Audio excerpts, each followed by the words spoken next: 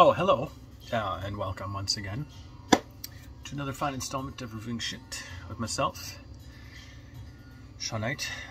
Today I am wearing a hat.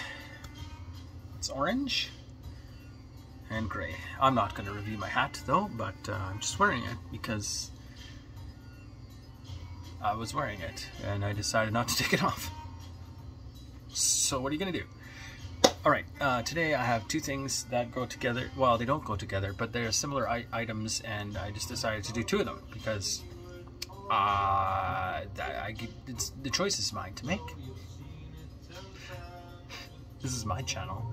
I can do what I want. Yes, thank you. Okay. We begin. First, the first one I have is this. It's a book. This is a book. It's a little bit older, not in the grand scheme of things, you know. It's not from like the BC era or the whatever, the B, whatever it is called now. B. Anyway, you know, that old. So, but it's from, I think it's from the 60s maybe, or this printing is from somewhere in the 60s. 66. Oh, this translation was first published in 66. And the first version, the first publication was in the 60s. So, yeah, it's an oldish book. Ish. You know, I mean, if you're a 15-year-old, for some reason watching this, then it's an old book. I don't know. Okay, so it's a book. It's called Houseboy. It's by this dude. There's a cool picture on it. There's Africa right there, because it's an African writer series. Here's a spine where it says stuff. It's a little bit worn. It's getting a little bit worn here. I got this book from my dear friend Nathan Blanchard. Nathan Blanchard. He gave it to me some years back. For some reason I don't remember, but I just remember that he gave it to me, and I read it on the back. There's the author, dude. He was born in 1929, so that's a while back. Yeah, and then the back, there's a little write-up of this dude, and then the little spot about the story. It tells you about the book. There's pages. You know how books work. Oh, what's this? Oh, look at that. It's a... Oh, is that my bookmark? That doesn't make sense. I finished this book. I have a credit union, an old receipt from the bank. Just randomly fell out.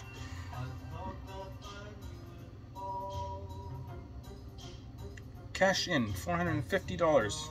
Huh, I'm ballin'. What year is this from? 2008. Wow, 250 bucks. $450. Back in 08. I was just rich. Just straight up wealth. Okay, I don't know why that's in there. Anyway, so yeah, it's got pages. It smells like a book. It's not a very long book. It's only like 100 and some pages. There's a little bit of water damage on some of the pages at the bottom there. But all in all, it's in not a terrible shape. I guess, unless you're like a collector, then this would be shit, I guess. I don't know. I have no idea. It doesn't matter. What am I saying? It's also 6 of 3, and there's some scribbles. I'm assuming some child scribbled on it with their pencil. If you can see it, I don't know. It doesn't matter. Now my nose is a little bit runny today because I was sneezing before. Yeah, so there you go. And then there's like, you know, stuff. This little thing, some things, there's words. So that's one book. Yes, it's a very good book. And thank you, Nathan Blanchard, for purchasing it for me, or whatever, and then offering it to me as a gift. It's very kind of you. I also have this book. This book I have not yet read. I got it from my brother Matthew. He had a bunch of books that he was getting rid of, and I took this one because it's old and it looks cool. So here's the cover. There's a thing here. That's an N in a circle. I don't know what it means. But on the spine, it says words. It's upside down. There you go. Preston John. John something. Yeah. So, if we open it, you can see that, oh, there's a bunch of signatures and names and shit written on it for whatever reason. And there's a little dedication sticker that someone put in here for some reason. It was donated, not dedicated. What am I talking about? It was donated by Bill and Phyllis Brennan. So thanks, guys. I don't know where they donated to. It's also used to belong to Margaret Hodgkins, whoever that is. She's probably a cool lady. Yeah. So that's the book. There's a picture of a guy. I guess that's the author.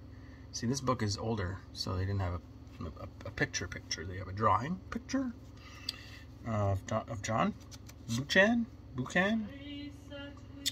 Thomas Delson and Sons, you know, London, Edinburgh, and New York, and all that jazz. This is the property of Wellington, whatever Wellington is. Don't know. Let's see. First published October 1925. So this one is from November 1931. It's a little bit older, especially if you're a 15-year-old. Yeah, and it smells nice. There's a dot on the back and some water damage. It was a little bit moist when I got it from Matt. It was in a box in the basement. Anyway, someone has written. Someone has written notes for some strange reason. Guess it's your book, you can do that. Why not? Anyway, it smells slightly musty, but delicious, like an old book, like a nice old book. Pleasant. Nothing is on the back. I showed you that already. Oh, this is getting long. Anyway, this book is only 247 pages, 49. It was printed in Great Britain at the Press of the Publishers. Just some more information for you. And there's the back bit. So, it makes cool sounds if you tap it. So there you go, two different books. Neat. If you put them together, it makes a different sound. They have different smells, and they're both great. They both smell great. This one I don't know. I haven't read it yet, but I plan to. And that's it. I'm going to stop now because this has been a long time.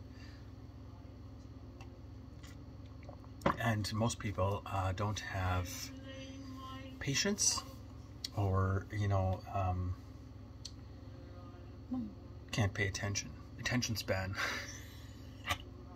Most people don't have an attention span this long for this kind of thing. As a bonus, here's this shark again. That's it. I'm going to go. Thank you for coming. Enjoy your evening, morning, day, weekend, Monday. I don't know what time. Enjoy. Be good. Do cool shit. And we'll see you. Cheers.